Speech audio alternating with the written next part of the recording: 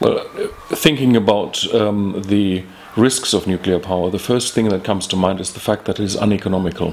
There was never a business case, never a commercial legitimacy for nuclear power generation. Since the 1950s, it was clear that it would be expensive. There was a hope that costs would come down over time, but experience has shown that the more we learn about that technology, the more we actually build nuclear power plants and all the equipment around it, the more expensive it becomes.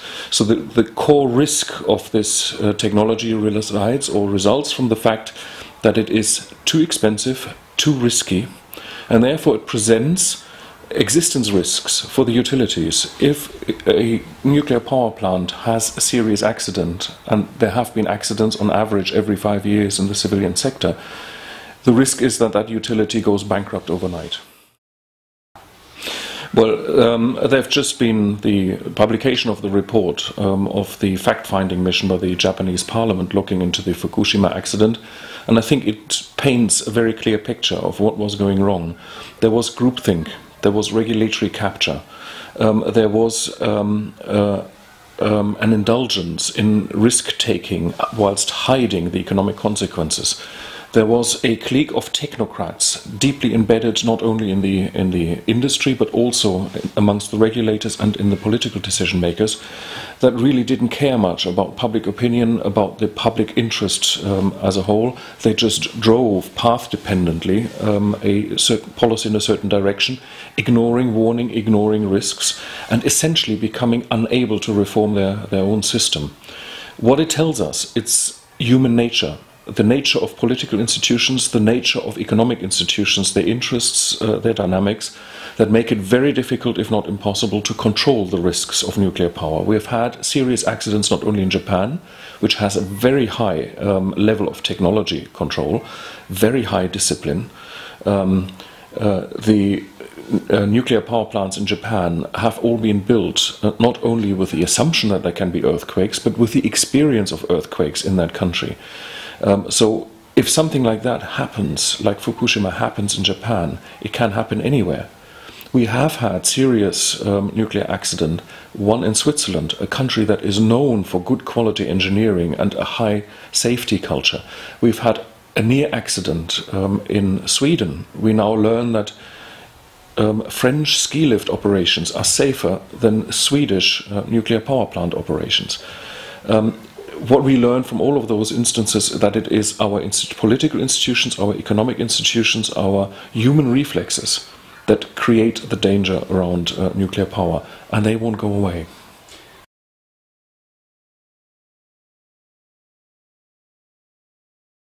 Germany has basically decided in the 1970s, during the oil crisis, that they wanted to have alternatives to oil. And they invested in the development of renewable energies and in the development of nuclear power. After Chernobyl in 1986, Germany has shifted all the research money away from nuclear power towards renewables. And basically the German political elite across the political spectrum and the business elite and the popular opinion, they all wanted anything but nuclear, but they didn't know what. Since 1990, Germany has legislation in place to promote the expansion of renewable energy. It started with water and with wind and with solar, but now it has expanded also into geothermal and into biomass. Since 1990, we are on a policy vector that says expansion of renewables towards the phasing out of nuclear power. Since 2000, we had an agreement between the electricity industry in Germany and the German government about a nuclear phase-out, which was based on residual running time of the existing nuclear power plants. The assumption was always that the residual running time would be used up somewhere in the year 2021 to 2023. In that range, it was impossible to predict precisely because it depended on the capacity load factor of the nuclear power plants. After Fukushima, we basically had a confirmation of this long-standing policy, saying, yes, we will phase out nuclear power. We've put a date to the end date now, and we no longer limit the amount of power that can be produced in the existing nuclear power plants, but we simply give them shut-off dates. So it's a slight variant. In actual fact, it is a slight extension of the phase-out compared to what was the agreement in 2000, and more nuclear power will be generated over the remainder of the running time than was previously the case. In Germany, we have a term for the societal conflict over nuclear power. We call it a grand societal conflict, gesellschaftlicher Großkonflikt. Since the 1970s, we have had high levels of controversy, high levels of radicalization of various groups, increasingly or on occasion violence in the streets, since the decision, the agreement between the government and the power industry in Germany in 2000. That whole conflict has practically disappeared. It played no great role anymore. Yes, there were occasional demonstrations, particularly associated with the transport of nuclear waste through Germany and the question of nuclear waste storage, but on the whole area was pacified. Before and after the decision in 2010 to extend the running time of the nuclear power plants, which implied that the government and the industry behind it were trying to get new life for the industry, to perhaps build new nuclear power plants in the future. This grand societal conflict that had been pacified for more than 10 years broke up again. And you saw grandparents taking their grandchildren to demonstrations against nuclear power. You saw the politicization of another generation. You saw radicalization. You saw the Greens, who are the political party with the highest anti-nuclear credibility, moving towards almost 30% in the opinion polls. Not votes at elections, but opinions expressed in opinion polls. And you saw a complete erosion of the center-right pro-business parties that run the country at the moment. So there was very strong, not simply short-term electoral reasons, but long-term political considerations to reverse that mistaken decision to extend the running time of nuclear power. So the accident, the tragedy in Fukushima provided the German administration with a face-saving occasion to actually reverse a politically disastrous decision that they had taken a few months earlier with the extension of the running time of nuclear power plants.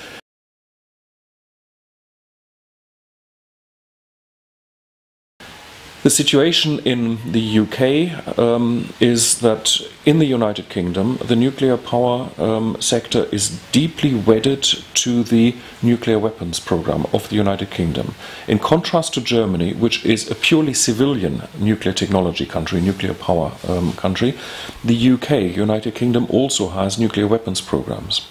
So it has a different technology base for the industry, it has different fuel cycle needs, and it has in the political elite a much stronger relationship between the nuclear industry and the security establishment, which makes it, like in France, impossible to criticize nuclear power without being accused of being unpatriotic, because by reducing the legitimacy of nuclear power, you're reducing the legitimacy of nuclear weapons, and that is damaging the safety of the nation.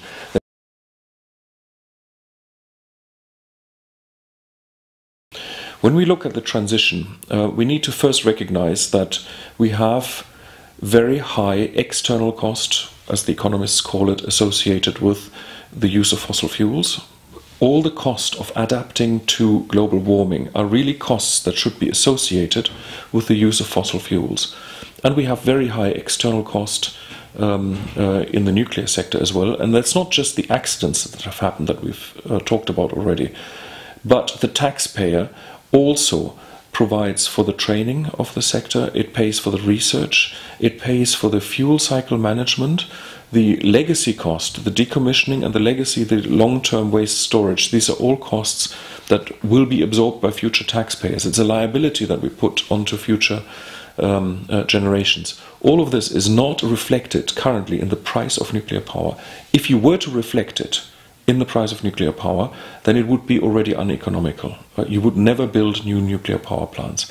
If in addition you forced the operators of nuclear power plants to buy insurance for third-party liability for the damage that an accident can cause to others, if they had to buy insurance on commercial markets today, they would not run any of their nuclear power plants because it would be prohibitively expensive. Saving energy and producing electricity by alternative means will always be cheaper. than running nuclear power plants with the risks that they currently represent, but that are not reflected in the price.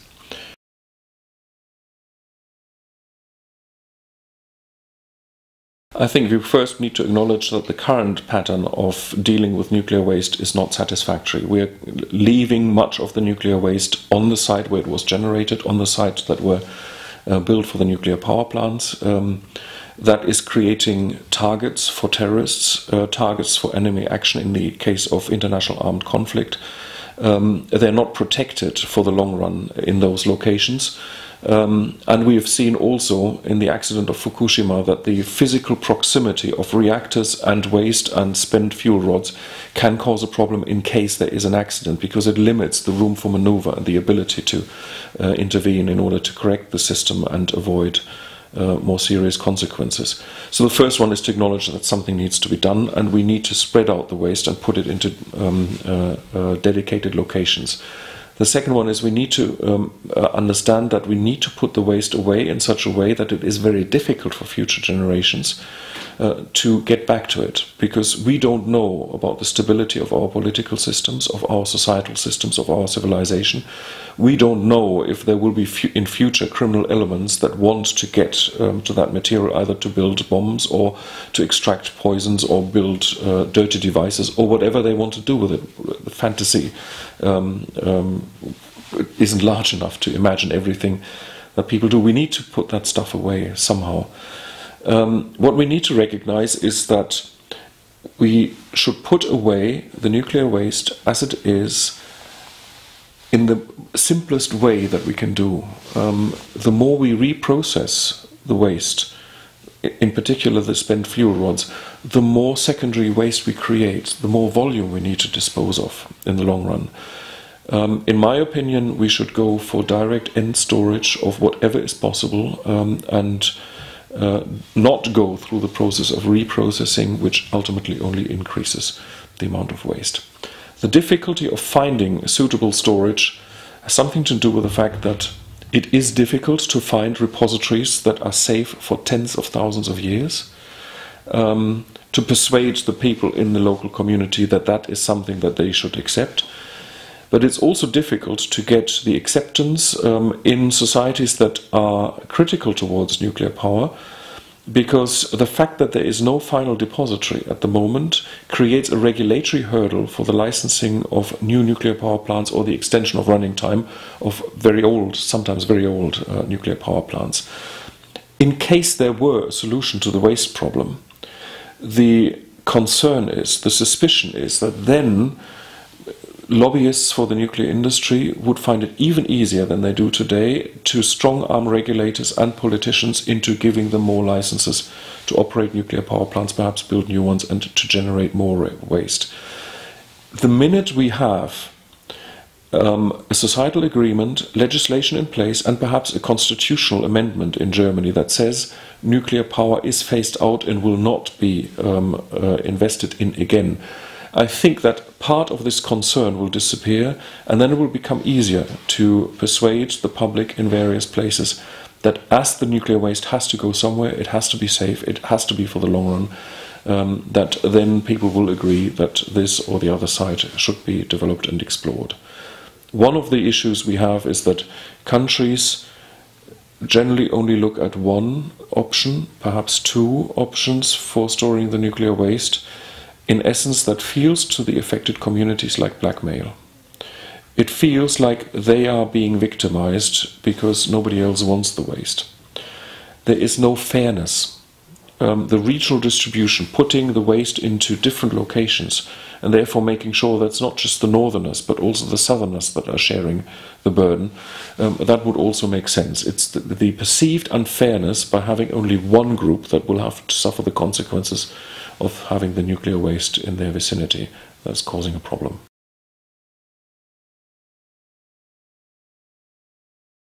It is sometimes said that nuclear power actually helps the energy security of a country. The World Energy Council, for example, bases its ratings of energy security of a country based in part on the use of nuclear power. The idea behind that is that for a country, it is relatively easy to buy a stock of nuclear fuel so that it can actually have fuel for 40 or 50 or 60 years of nuclear power stored on its territory. It is therefore resilient or immune to the effects of a trade embargo. That is a measure that is used in order to explain why nuclear power helps with building energy security. On the other hand, you have to see that nuclear power plants are inherently intermittent. They can go off without a warning. Within a second they are off the grid. And they do that quite often. If you look at the statistics, I think not an extreme case, but a good illustration of how bad it can become is the United Kingdom, which has a very old fleet of reactors, all of which are supposed to retire within the next decade simply because they're overaged. In the years 2008 to 2010, so over 3 years, the average capability loss factor, unplanned capability loss factor in the United Kingdom was just under 25%. So 1 day out of 4, the nuclear power plants were down for some unplanned reason, some accident, some incident that happened. The nuclear power plants, even though they're not yet 40 years old, they're only 30 years old, they're already so creaky that they're turning themselves off. And that is in spite of the fact that the British nuclear power plants are actually an inherently safe design. Safer than the others because they're at much lower levels of criticality, they're slow burners, so they are under much less physical stress, engineering stress than other plants, and yet they experience those problems. You also have other components in energy security in addition to the intermittency, and that is the potential disruption of your nuclear power plant systems through terrorist attack, through enemy action, through extreme weather events not affecting the plant itself, but the transmitter stations, the interconnectors. There are many parts of the system that you have around nuclear power plants that make the energy system as a whole more vulnerable than the decentralized self-stabilizing systems that you can have if you have distributed generation.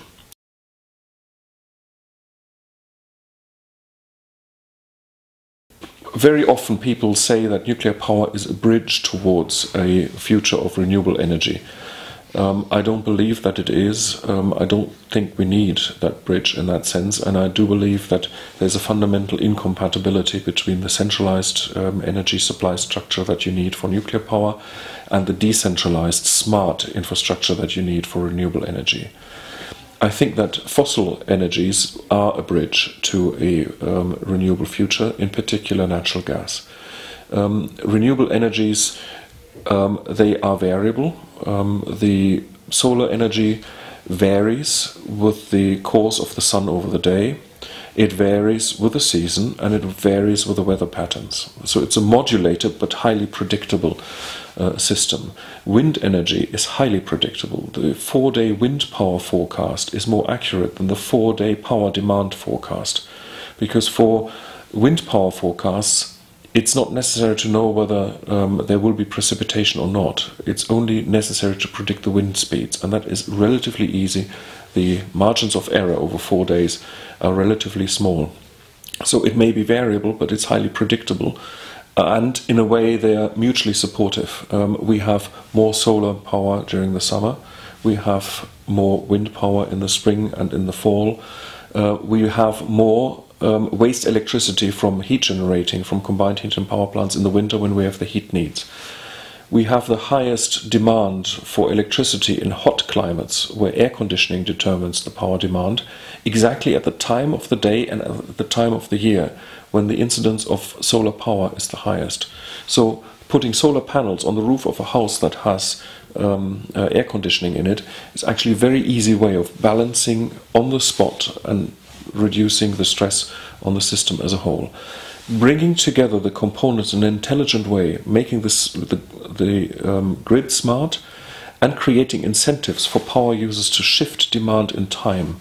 Those are the keys. They're not difficult to imagine, but what they require is a different attitude by the people who design energy systems and who manage energy systems.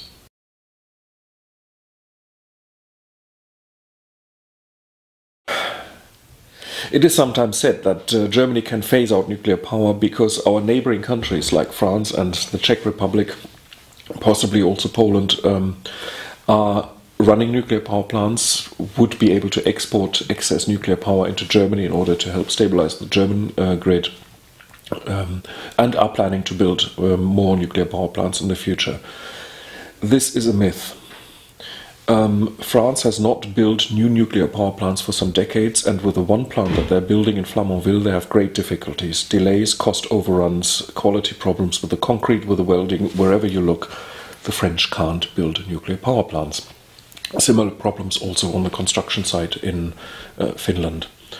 Now with the new administration in France, they've decided to not phase out but decrease the importance of nuclear power in France and reduce its share from 75 to 50%. The Czech Republic had plans to build 14 nuclear power plants. They've abandoned 12 of them and they're still sticking to 2 of them. They don't make economic sense. If the Czech Republic wants to build them, they will need to give very large subsidies, cheap loans, loan guarantees, direct subsidies, guaranteed prices for power that is produced afterwards. All of these subsidies will be tested by the European Commission against the European legislation against state aid. This is something that we're already seeing in the United Kingdom. The British government is at the moment trying to establish a framework that would allow private investors, in this case the only one that is credibly on the market is French government-owned Université de France, to come into Britain and build nuclear power plants. And it's becoming clearer and clearer the longer the discussion goes on, that it is impossible to build nuclear power plants without massive investment, with massive subsidies, and it is very difficult, if not impossible, to provide those subsidies and be compatible with European legislation on state aid. In consequence of having the disciplines, the fiscal disciplines and the disciplines against state aid distorting competition between countries, between companies, but also between technologies, it will become impossible to build nuclear power plants in Europe. I am Andreas Kraemer. I am the Director and CEO of Ecologic Institute here in Berlin, and I'm also the Chairman of Ecologic Institute in Washington, D.C.